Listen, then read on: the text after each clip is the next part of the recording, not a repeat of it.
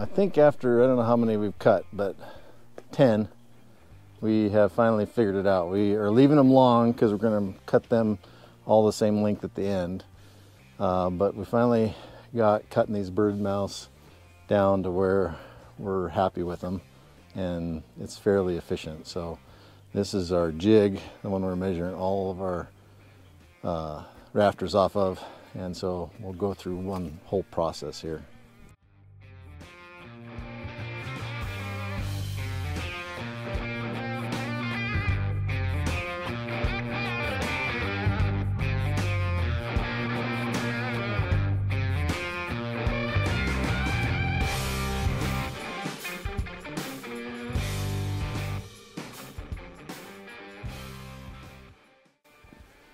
So the reason why we flip this board the other way is because we can get a more accurate saw with the majority of the platform, base, the fence on the board versus cutting on the other side. You're tippy because you only have a little bit on there. So we were getting some drift if we do it that way, where there's not very much. Just seems like it makes sense. There's quite a bit of drift. Yeah, and you know, for people that know how to do this, that would make obvious sense, but yeah, it takes us a little while to figure this out. You gotta put your glasses on, Eric.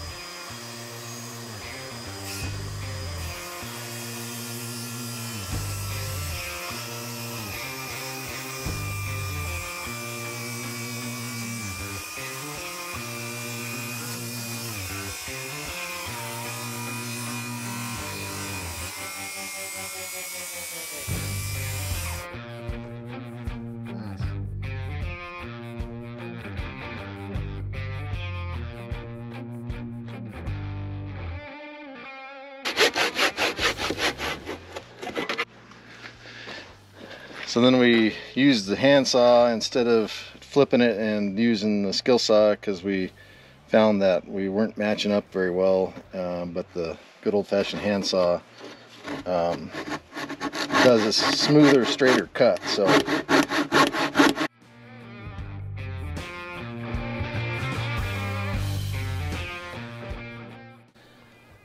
Eric and I figured out this, we're cutting the rafters to length, and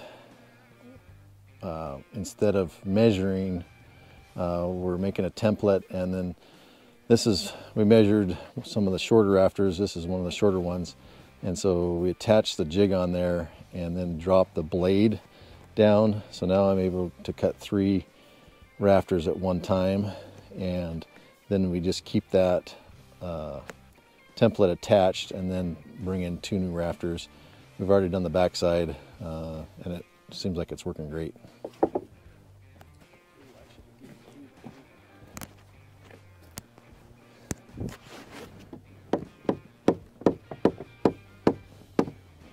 I'm good there. Yeah, needs to come your way.